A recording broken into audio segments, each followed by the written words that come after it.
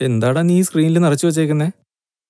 അല്ല ബ്രോ, നമ്മുടെ ഷോർട്ട് ഫിലിമിന് കുറെ അവാർഡൊക്കെ കിട്ടിയെന്ന് കാണുന്നവർ വിചാരിക്കട്ടെ. ഡാ, ഇതിനൊരു സോപ്പ് പെട്ടി പോലും ഇതുവരെയും കിട്ടിയിട്ടില്ല. നീ ചുമ്മാ ആൾക്കാരെ പറ്റിക്കാതെ. നീ ഒരു കാര്യം ചെയ്യ്, വല്ല ഹെഡ്ഫോൺ വെച്ചാൽ കേൾക്കാൻ പറ്റുമെന്നോ കണ്ണാടി വെച്ചാൽ കാണാൻ പറ്റുമെന്നോ അങ്ങനെ എന്തെങ്കിലും കൊടു.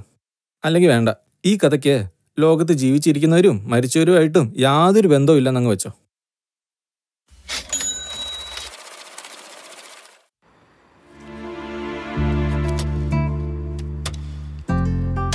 ഡാ, നീ രാകേഷ് ചുഞ്ചുംവാലെന്ന് കേട്ടിട്ടുണ്ടോ?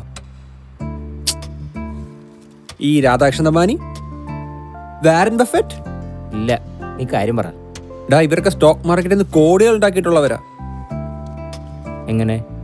സിമ്പിൾ. ഈ ഷെയറിന്റെ വില കുറയുമ്പോൾ മേടിക്കും, വില കൂടുമ്പോൾ അതങ്ങ് വിൽക്കും, പിന്നെയും വാങ്ങും, പിന്നെയും വിൽക്കും. ഞാൻ ഈ സ്റ്റോക്ക് മാർക്കറ്റിൽ ഇങ്ങനെ കുറച്ച് കാലമായിട്ട് ഇങ്ങനെ ഇറങ്ങിയാലോ എന്നിങ്ങനെ ഒരു പ്ലാനിങ്ങില്ല. എന്താ നിന്റെ അഭിപ്രായം? എടതേ, അപ്പോൾ ഈ വില കൂടുന്നും കുറയുന്നൊക്കെ നിനക്കറിയാൻ പറ്റുമോ? അതോ ആരെങ്കിലും പറഞ്ഞു തരുമോ? അതിനൊക്കെ കുറച്ച് ടെക്നിക്സ് ഉണ്ട്.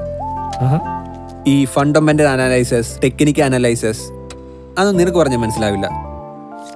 ഓ, അങ്ങനെ ഇങ്ങനെ എന്തൊരു ടെക്നിക്കല്ലേ നീ ആ കോളേജിൻ്റെ അടുത്ത് ഫാൻസി സ്റ്റോർ തുടങ്ങുമ്പോഴും പറഞ്ഞത്? കളിക്ക് കളിക്ക് കളിക്ക് കളിക്ക്. ചിലപ്പോൾ അമേരിക്കൻ വിസാരാന്ന് പറഞ്ഞു പറ്റിച്ചവൻ്റെ അമേരിക്കയിൽ ഒരു ജുഞ്ചുംവാലയിൽ ചെന്നിറങ്ങാനായിരിക്കും എൻ്റെ വിധി. അവസാനം മൊത്തത്തിൽ മുഞ്ചുംവാല ആവാതിരുന്നാൽ മതി. മനസ്സിലായ? സെൻസെക്സ് അപ്പായി കാണുമോ എന്തോ.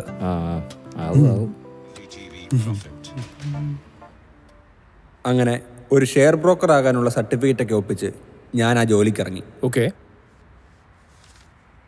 So why are you interested in this job?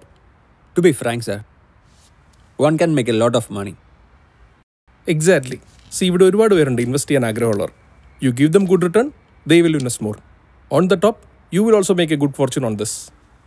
We will contact U zone. നിങ്ങളെപ്പോലെ വളരെ സ്മാർട്ടും അംബിഷ്യസുമായ ആളുകളെയാണ് ഈ പ്രൊഫഷൻ ആവശ്യം. സർ, പക്ഷേ കുറച്ച് ദിവസത്തിനുള്ളിൽ തന്നെ ഈ ഷെയർ ട്രേഡിംഗ് വഴി കുറേ പൈസ ഉണ്ടാക്കാം എന്ന എൻ്റെ ഐഡിയയുടെ ഫ്യൂസ് അടിച്ചു പോയി. സാർ ഒന്നുകൊണ്ടും പേടിക്കണ്ട സാർ. ആ അമേരിക്കൻ പ്രസിഡന്റ് ഇപ്പോൾ ബോംബ് പൊട്ടിക്കുമെന്ന് പറഞ്ഞുകൊണ്ടാണ് നമ്മളെ ഷെയറിൻ്റെ പ്രൈസെല്ലാം താഴെ പോയത്. പിന്നെ അത് മാറ്റി പറയുമ്പം നമ്മളെ പ്രൈസെല്ലാം പിന്നെ തിരിച്ചു കയറിക്കോളും sir. Okay sir, okay.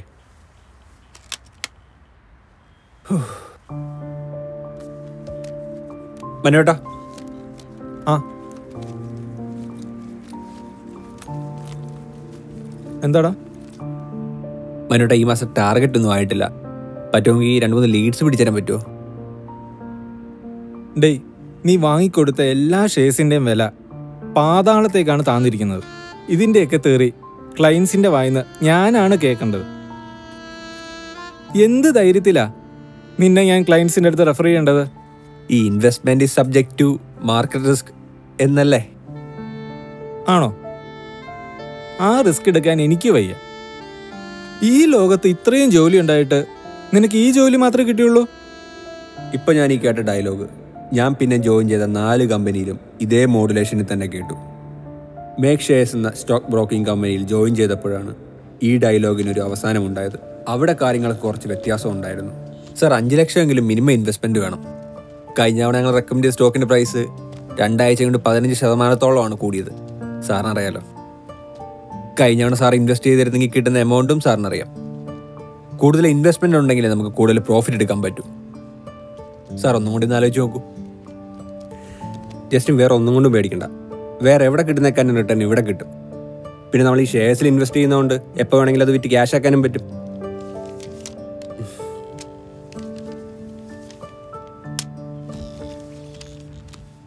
Make ഷെയർസിൻ്റെ കാര്യങ്ങൾ വളരെ എളുപ്പമാണ്. ഏത് ഷെയർസ് വാങ്ങണം വിൽക്കണം എന്നൊക്കെ അവർ തന്നെ ടിപ്സ് തരും. ഞാനിതുപോലെ ഇൻവെസ്റ്റേഴ്സിനെ സംഘടിപ്പിച്ച് കൊടുത്താൽ മാത്രം മതി. അതിനെനിക്ക് നല്ല കമ്മീഷനും കിട്ടും. അങ്ങനെ ഒരു 7-8 മാസം മേക്ക് ഷെയർസിൽ എൻ്റെ ജീവിതം നല്ല ജോറുപാറായി പോയിക്കൊണ്ടേയിരുന്നു. കൃത്യം ഈ ഫോൺ റിങ് ചെയ്യുന്നവരെ മാത്രം. പറയൂ കെവിൻ.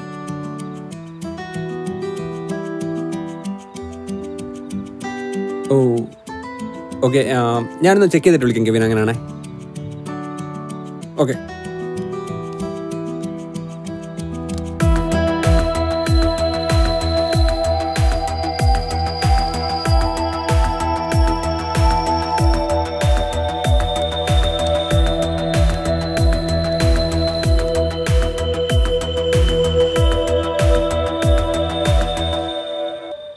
സാർ, നമ്മളൊരു ക്ലയൻറ്റ് സ്പെല്ല കൺസ്ട്രക്ഷൻ്റെ ഒരു ഷെയർസ് ഹോൾഡ് ചെയ്യുന്നുണ്ടായിരുന്നു. അപ്പോൾ അവർക്കിപ്പം എന്തോ ഫണ്ടിൻ്റെ ആവശ്യമുള്ളതുകൊണ്ട് പൊസിഷൻ ഒന്ന് ലിക്വിഡേറ്റ് ചെയ്യണമെന്ന് പറയുന്നു. കറണ്ട് പ്രൈസും നല്ലതാണ്, പക്ഷെ നോക്കിയിട്ട് ട്രേഡ് എക്സിക്യൂട്ട് ആവുന്നില്ല. നമ്മുടെ പോർട്ടലിൽ എന്തെങ്കിലും ഇഷ്യൂ സാർ? അങ്ങനെ ഇഷ്യൂസ് ഒന്നുമില്ല.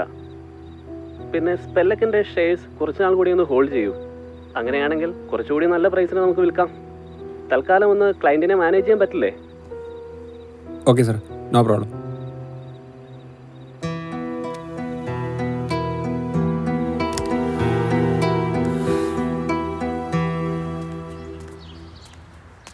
ഞാൻ നിൻ്റെ അടുത്ത് 2-3 പേരെ ഇൻവെസ്റ്റ് ചെയ്യാൻ പറഞ്ഞു വിട്ടല്ലോ, നീ എന്തിനാ അവരെ തിരിച്ചയച്ചേ? അത് പറയാനാണ് എന്നെ വിളിച്ചേ. എന്തു പറ്റിയടാ? അളയോ, ഞാൻ ഈ ഷെയർസ് വാങ്ങുന്നതും വിൽക്കുന്നതും പേയ്മെൻറ്റ് നടത്തുന്നതെല്ലാം കമ്പനിയുടെ പോർട്ടൽ വഴിയായിരുന്നു. പക്ഷേ ഞാൻ ക്ലയൻസിൻ്റെ പേര് വാങ്ങിയ ഷെയർസൊന്നും അവരുടെ പേരിലില്ല. കമ്പനി ഇഷ്യൂ ചെയ്തിരിക്കുന്ന കോൺട്രാക്ട് നോട്ട്സ് പോലും ഫേക്കാണ്. ഇപ്പോൾ ഇൻവെസ്റ്റ് ചെയ്തവർക്ക് ക്യാഷും ഇല്ല, ഷെയർസും ഇല്ല.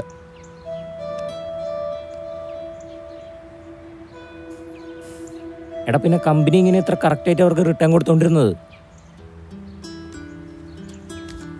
എടാ, അതിപ്പോൾ ഈ ഷെയർ ട്രേഡിംഗ് വഴി തന്നെ ആവണമെന്നൊന്നുമില്ലല്ലോ. എന്നെപ്പോലെ എത്ര ഏജന്റുമാരുടെ കയ്യിൽ നിന്ന് അവർ ക്യാഷ് വാങ്ങുന്നു, അതിൻ്റെ ഒരു വീതം എടുത്ത് പ്രോഫിറ്റാന്ന് പറഞ്ഞ് കൊടുത്താൽ പോരെ. ഈ പൊൺസി സ്കീമൊക്കെ പോലെ. എന്നാൽ പിന്നെ ഇൻവെസ്റ്റ് ചെയ്യാൻ വരുന്നവർക്ക് ഇത് ആദ്യം തന്നെ ഒന്ന് അന്വേഷിച്ചൂടെ? അതിന് ഞാനിതിൽ ഇൻവെസ്റ്റ് ചെയ്തില്ലേ, എന്നിട്ട് നമ്മൾ അന്വേഷിച്ചോ? എടാ, കൃത്യമായി റിട്ടേൺ കിട്ടുന്നവരെ ഇതിനെക്കുറിച്ചൊന്നും ആരും തിരക്കില്ല.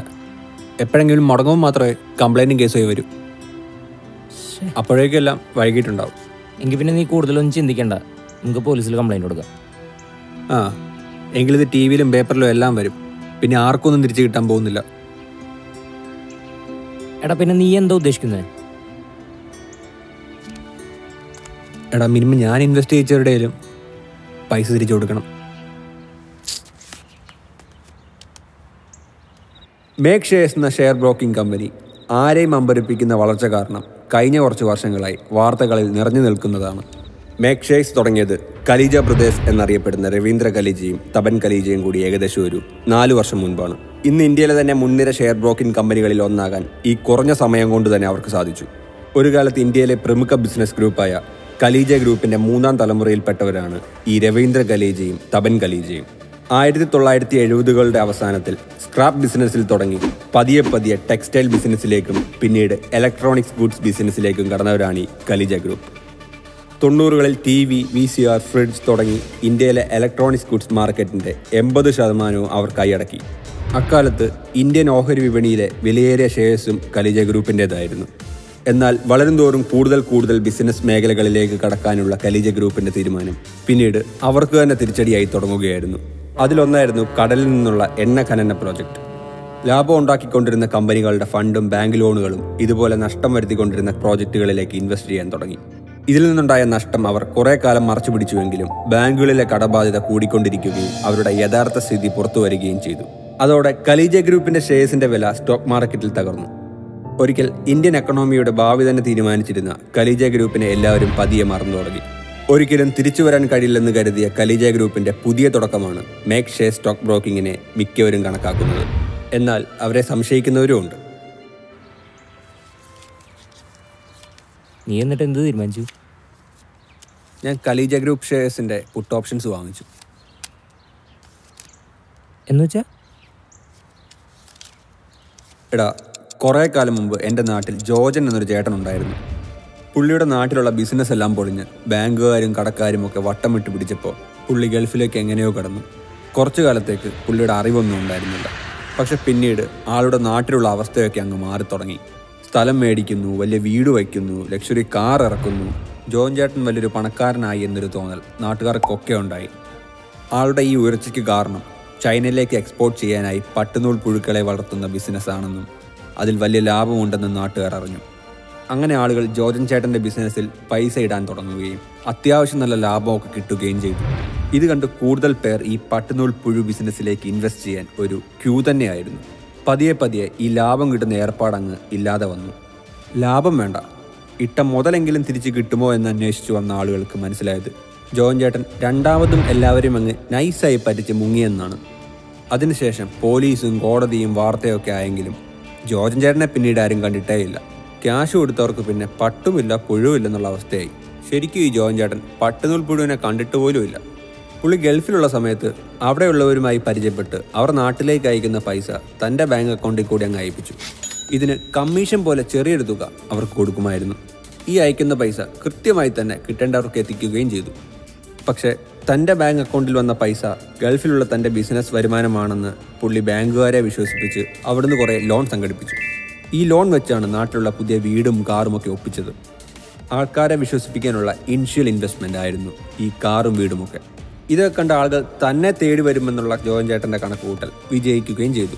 അങ്ങനെ കുറേ പേരുടെ പൈസ കാണിച്ച് കുറേ പേരെ പറ്റിക്കാൻ ജോർജൻ ചേട്ടന് സാധിച്ചു.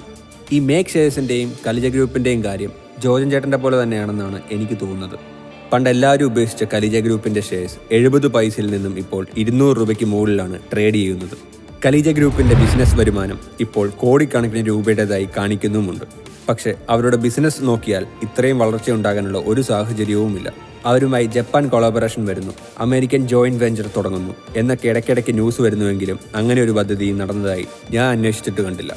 മാത്രവുമല്ല, ഒരു ബാങ്കിങ് കൺസോർഷ്യം കലിജ ഗ്രൂപ്പിൻ്റെ ഒരു പ്രോജക്റ്റിനായി ഒരു വലിയ തുക ലോൺ കൊടുക്കാൻ പോകുന്നു എന്ന ന്യൂസ് കഴിഞ്ഞ ആഴ്ച ഉണ്ടായിരുന്നു.